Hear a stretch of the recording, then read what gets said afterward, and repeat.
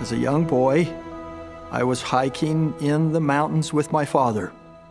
He was hiking on the trail, and I was off the trail jumping from rock to rock.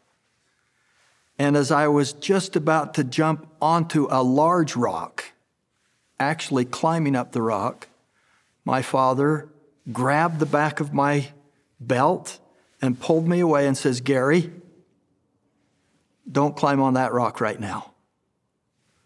And I said, "Okay," a little bit surprised. And so I fell in behind him as we walked up the trail. And as we did that, and we turned around and we looked back down on the rock that I was going to climb. And there, coiled on that rock in the sun, was a large rattlesnake. I said to my dad, "How did you know that that snake was there?"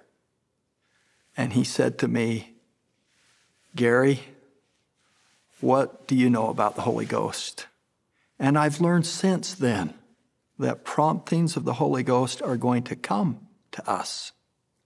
And we literally are hearing what the Lord wants us to hear.